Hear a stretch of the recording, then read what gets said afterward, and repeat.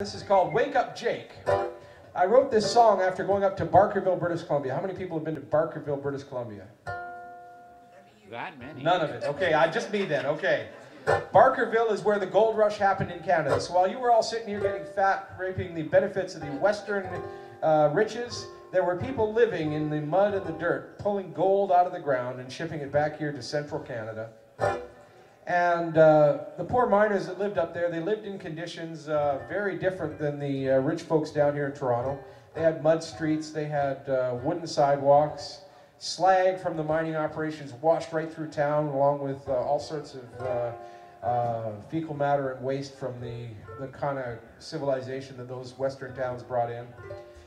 And the miners didn't have much in terms of housing, so they often lived in tents or boarding houses and would go out and work. And this one particular miner would get up every day and he would go to the local restaurant and he would order himself breakfast. He would order a couple of eggs and a cup of coffee, and the waitress would bring him his coffee and go off to cook his eggs. And between the time that she brought him his coffee and the eggs came, he would fall asleep.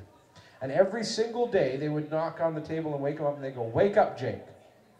So the restaurant became known as Wake Up Jake's, and it is still in fact operating in the tourist park of Barkerville, where they maintained it as a 1920s mining town. And you can go and have breakfast in Wake Up Jake's. And so I wrote this song, this instrumental, specifically for Wake Up Jake's.